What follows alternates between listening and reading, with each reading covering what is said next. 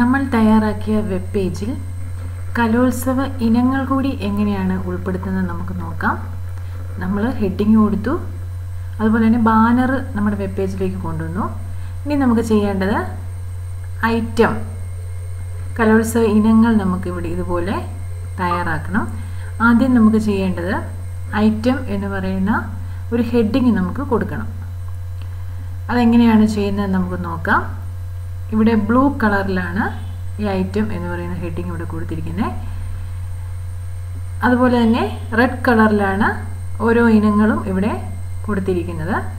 ഒരു വരി അവസാനിച്ചു എന്ന് നിർദ്ദേശിക്കുന്നതിന് നമ്മൾ കൊടുക്കുന്ന ടാഗാണ് BR എന്ന് പറയുന്ന ടാഗാണ് നമ്മൾ നൽകുന്നത്. ഇങ്ങനെ ഓരോ വരിക്കും നമുക്ക് BR എന്ന് പറയുന്ന ടാഗ് നൽകിയാണ് ഇത് ചെയ്യേണ്ടത്.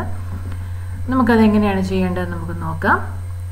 ആദ്യം നമ്മുടെ കലോത്സവം .html എന്ന ഫയൽ gedit ടെക്സ്റ്റ് എഡിറ്ററിലും വെബ് ബ്രൗസറിലും നമുക്ക് ഓപ്പൺ ചെയ്ത് വെക്കാം. നമുക്ക് ഇമേജ് SRC ബോഡിക്കുള്ളിലാണ് നമ്മളിത് കൊടുക്കേണ്ടത്.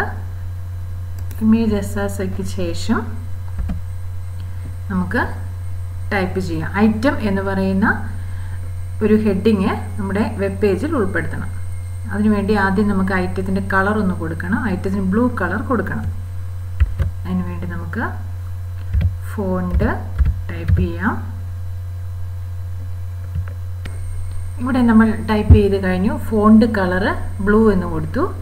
അടുത്ത ഒരു ഹെഡിങ് ആണ്, അപ്പോൾ S3 എന്ന് നമ്മൾ ടാഗ് കൊടുക്കണം. H1 H2 ഇവിടെ ഹെഡിങ് കിടപ്പുണ്ട്.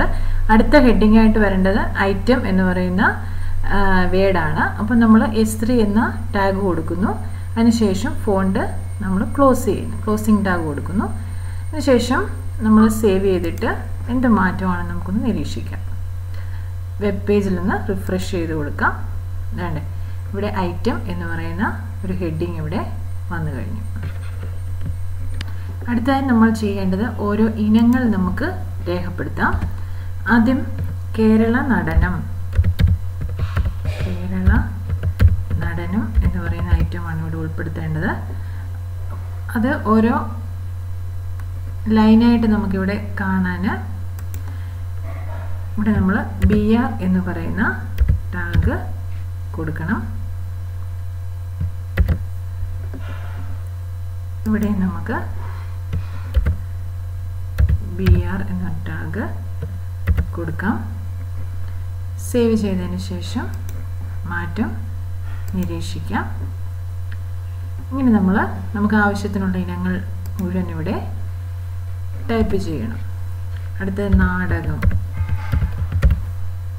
അതിനുശേഷം നമ്മളൊരു BR കൊടുത്താൽ മതിയായിരിക്കും. സേവ് ചെയ്യുക, റിഫ്രഷ് ചെയ്യുക. ഇങ്ങനെ എത്ര ഐറ്റം വേണമെങ്കിലും നമുക്കിവിടെ കൊടുക്കാൻ സാധിക്കും. ഇവിടെ കേരള നടനം, നാടകം, നാടൻ പാട്ട് ഇവയുടെ കളർ നമുക്ക് റെഡാക്കി മാറ്റി കൊടുക്കണം. അതിനുവേണ്ടി നമ്മൾ ചെയ്യേണ്ടത് ഈ കളർ കൊടുത്തിരിക്കുന്ന ഈ ടാഗിന് ശേഷം നമുക്ക് നിർദ്ദേശം കൊടുക്കാം. ഫോണ്ട് കളർ റെഡാക്കി മാറ്റണം. Font colour red.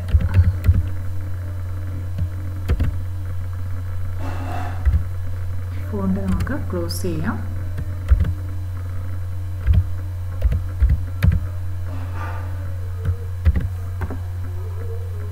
അതിനുശേഷം നമുക്ക് മാറ്റം നിരീക്ഷിക്കാം. നമ്മളിത് സേവ് ചെയ്യുന്നു. അതിനുശേഷം റിഫ്രഷ് ചെയ്യുമ്പോൾ ഇവിടെ ശ്രദ്ധിക്കുക, ഇതിൻ്റെ കളറ് റെഡ് കളറായി മാറിയിട്ടുണ്ട്. ഇങ്ങനെ നമുക്ക് എത്ര ഇനങ്ങൾ വേണമെങ്കിലും നമുക്കിതിനുള്ളിൽ ഉൾപ്പെടുത്താൻ സാധിക്കും.